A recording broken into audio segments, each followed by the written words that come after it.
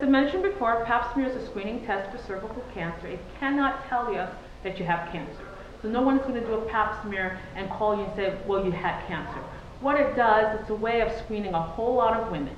And then your pap smear is going to come back abnormal. And when it comes back abnormal, there are times that, depending on the abnormality, we might choose to repeat your pap smear.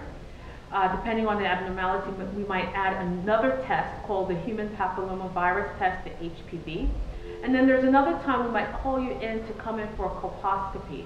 That's where we take a look at the cervix under better magnification.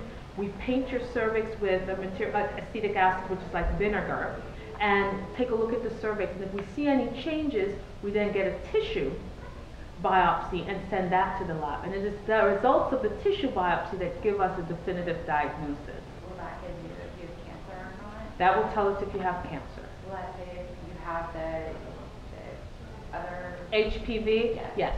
I mean, the good thing about pap smears in this country, we're able to reduce the risk of cervical cancer. Around the world, cervical cancer is a leading cause of death.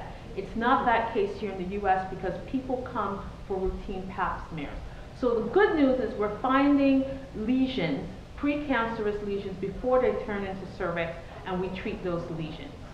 Most of the people that have cervical cancer in this country are women who haven't had a pap smear for years or have had an abnormal pap smear and have never followed up. And let me tell you, one thing that's been good about the United States, most states have a program where you can get pap smears for free.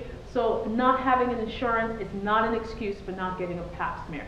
Pap smears, mammograms, most states have it available for free. Where would you look for that? You can go online if you have access, and if you don't have a computer at home, the library is a good resource. And if you put down free health care in your particular area, for instance, we're here in Columbus. If you put free health care in Columbus, it can direct you straight to free clinics in the area.